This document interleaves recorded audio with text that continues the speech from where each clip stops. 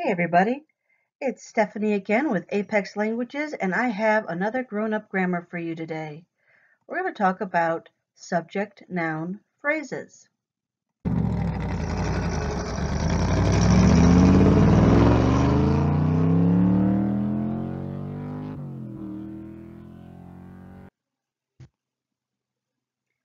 Our good old list of parts of speech. For the past couple of weeks, we've been talking about articles, of course, and the.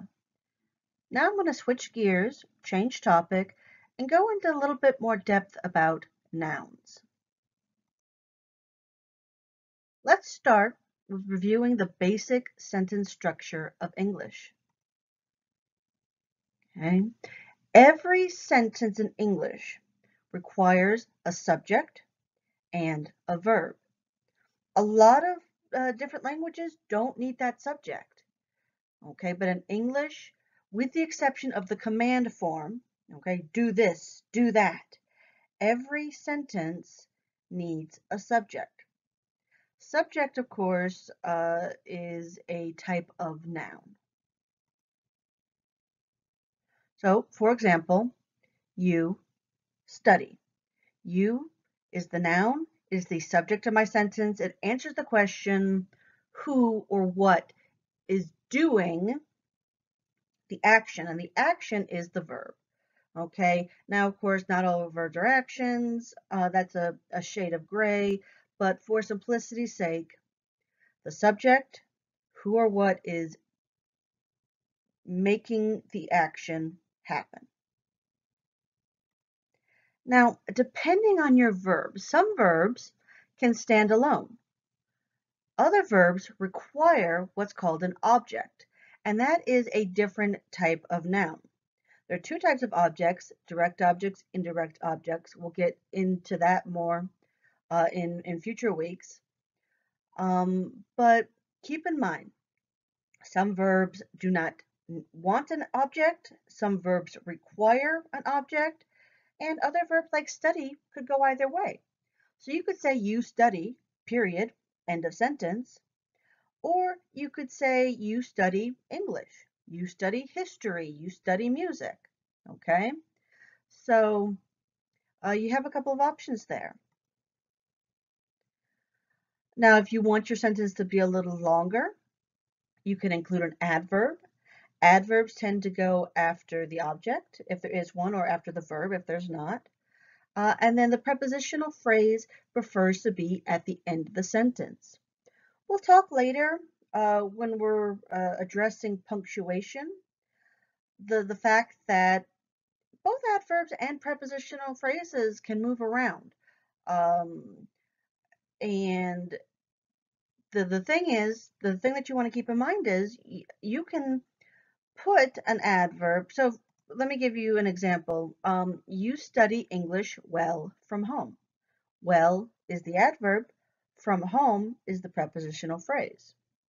So as I was saying, you could say from home, you study English well, but that is an instance when you would like to use a comma. And I'll go into plenty of detail about that later.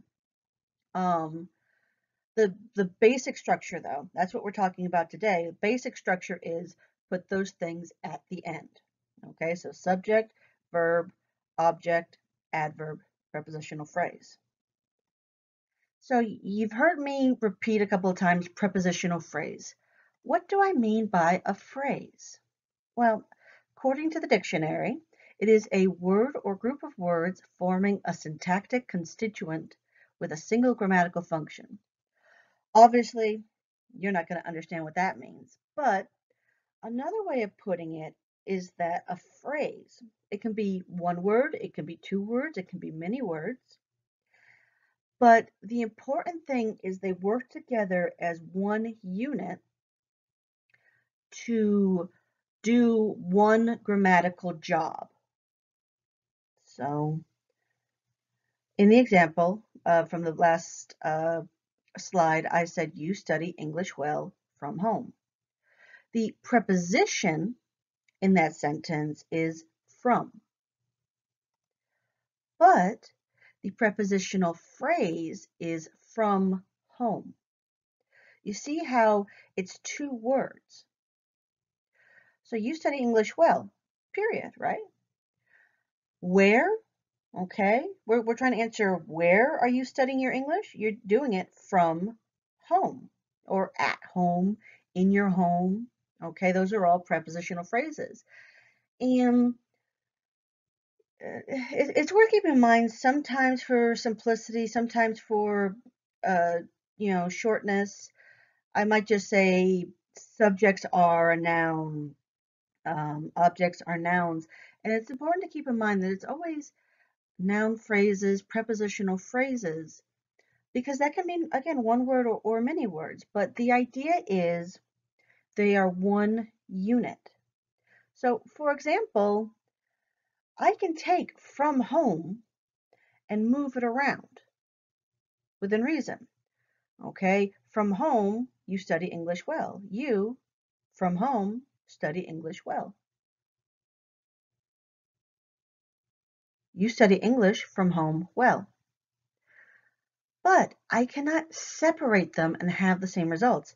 Home, you study English well from. No. From, you study English well home. It only works when they're working together as one unit. And so that's what I mean when I say phrase.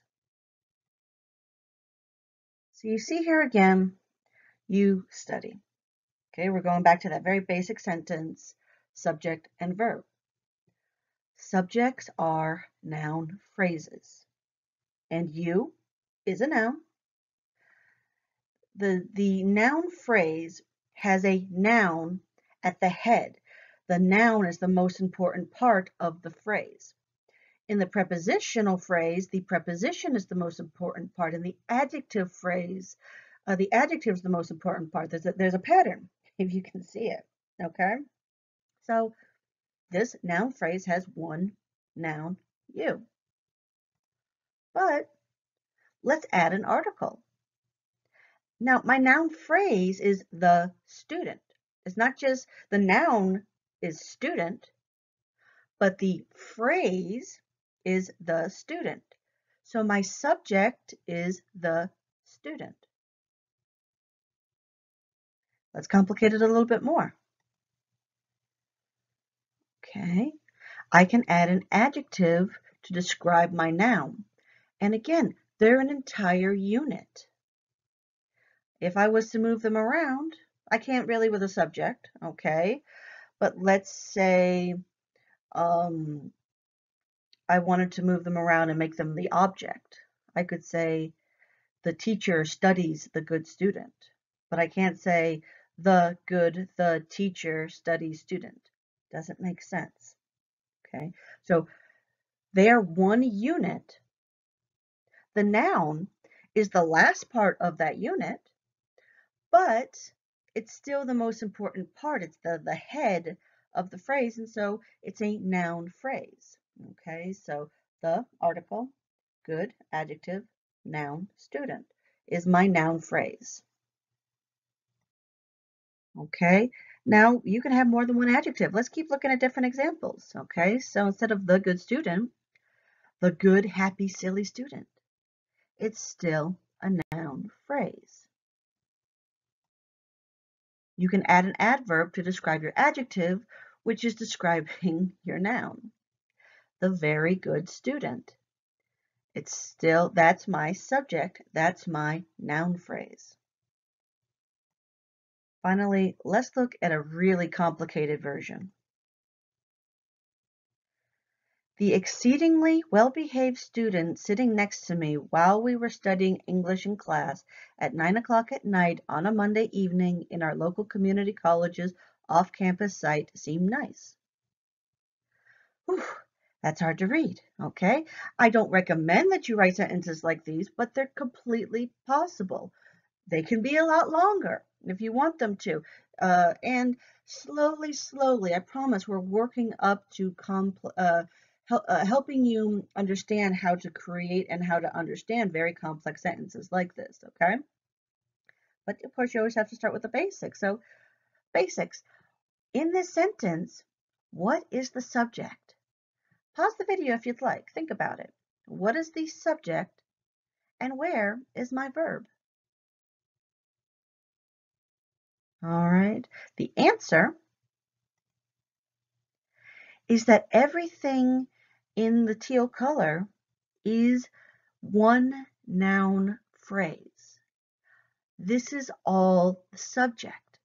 We've come a very long way from you study English, right? Or he seemed nice. That's the pronouns. We'll talk about pronouns later. Pronouns take all of this and they convert it into he. You can replace all of this and just say he seemed nice. Okay, so that basically is what makes it your subject. So, you know, like I said, later I'll teach you exactly how. Right now, feel free to trust me. Or you can send me individual messages if you'd like more clarification. But this is the power of the noun phrase. This is the variety that you'll find with noun phrases. So please keep that in the back of your mind.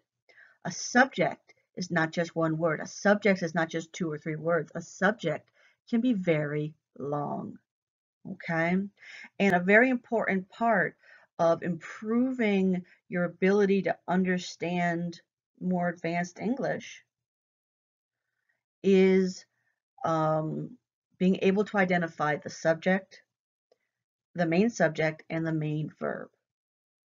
Okay? Not always easy, I am sorry to say, but I'll help you through it, okay? But that's it for today. Thank you as always for watching my videos. I hope you learned something new.